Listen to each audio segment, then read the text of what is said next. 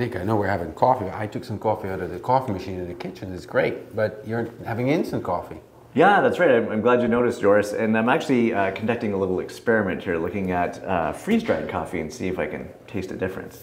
Why would you do an experiment like that? Yeah, well, that's a good question. And you know, the reason why I'm doing this is we had a conversation earlier this week with a client. We were talking about you know, storage of reagents, particularly in in vitro diagnostic, and making sure that there was proper care and consideration into the lyophilized product.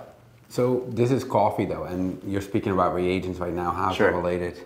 Yeah, so that's a great point.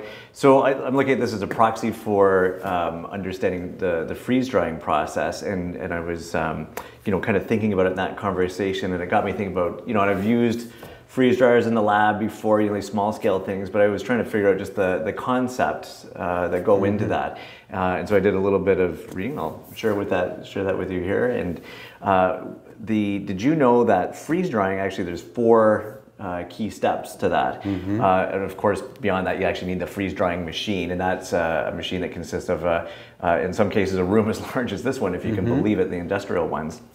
And that's the primary chamber. There's the third part, which is all the machinery. You know, you need refrigerants, pumps, that sort of thing. And then the other critical piece is the condenser. And so and that's to extract out the water. And so what happens is you take a product, in this case, you know, it could be any sort of reagent that you want to protect from remove from the cold chain, for example, in the product we are talking about. In this case, we'll talk about coffee. And so you'll go through 4 stages to freeze dry this. The first stage is the pre-treatment stage, and that takes a lot of analytics, it turns out. You have to understand if you had to add little components to this to help preserve the taste or the feel, or lower the temperatures you need to, or I guess, pardon me, raise the temperatures to freeze that to save some cost. And then the first stage that's the first stage. The second stage is freezing, and you want to get the product down below what they call the triple point, and that's where solids, liquids, and gases all intermingle. It's quite cold, as you can imagine, and so you want to get that frozen. And the way you freeze it and how you get to that, the time it takes to do that, there's a lot of science involved in that. You want to form fairly large crystals in ice crystals in some cases, so there's nice pores that can exist to allow the water vapor to come out. But sometimes for some biologics, that's a bad thing. You know, ice is sometimes bad. The third step is the primary drying, right? It's freeze drying.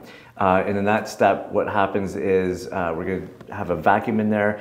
That's going to really drop the pressure, and there's a little bit of heat goes into that system, and any water that's in here vaporizes, goes to the condenser department. That gets condensed, takes out about 90% of the liquid. And then there's the secondary drying step. So they take the vacuum down a little bit more heat, and that gets the last 10% out.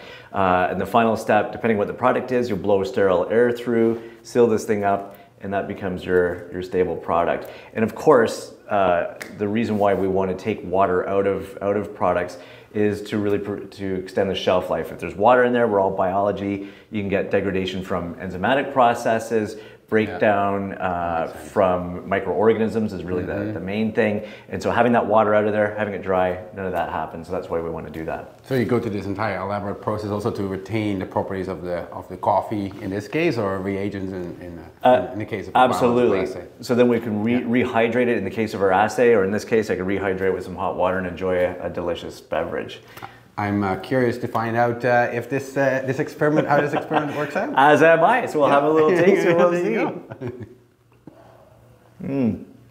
Yeah. Freeze-dried coffee. It's always missing a little something there. Can perhaps a little bit more effort in the pre-freezing process. In the lyophilization process. Well, there you go. There you go. Well, thanks, Nick. That was very informative. Yeah, thank you. Have a great day. Have a great day. And have a great day.